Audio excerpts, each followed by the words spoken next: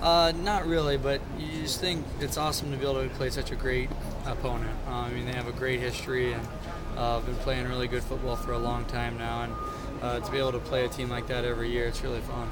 I was going to ask you about this. Coach said you kind of have a little bit of an Opie look to your response to that. I have no idea who that is still. I've heard that 3 or 4 times. And I have no idea what that means. Sometimes you clean cut, and, you say the right things with it. There's a little moxie to you. There's a little edge to it. I hope so.